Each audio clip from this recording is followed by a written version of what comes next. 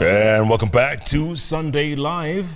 As we move along, President Uhuru Kenyatta has condoled with the family of Professor Abel Gitau Mugenda, who died yesterday after a short illness. Well, in his message of condolence to the family, Uhuru said Professor Mugenda's research efforts have significantly shaped education in the country. Now, Mugenda was the husband of the former Kenyatta University Vice Chancellor Abel Mugenda, who is currently a member of the Judicial Service Commission. That's right. Now, the president said Mugenda was a patriot who chose to serve his country despite getting opportunities abroad.